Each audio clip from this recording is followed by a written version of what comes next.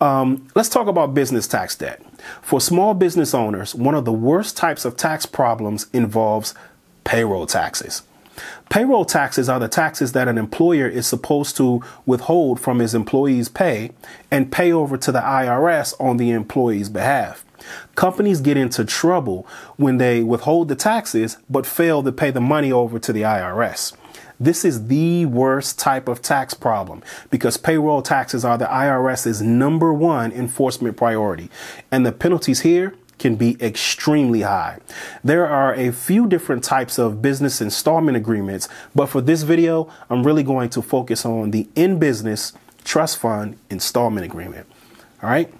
So to secure an in-business trust fund installment agreement, the business must agree to make monthly payments that are sufficient to pay the liability in full within 24 months or prior to the expiration of the time that the IRS has to collect the debt, known as a CSAID or collection statute expiration date. If the business owes between $10,000 and $25,000, it must also agree to make these payments via direct debit from its bank account. Handling payroll tax debt, is probably not a do-it-yourself project. Why, you ask? Because if you can't negotiate a deal, or if the business is struggling and can't afford to make the payments towards its tax debt, the IRS could essentially force the business to shut down. It'd be a bad result for everybody involved.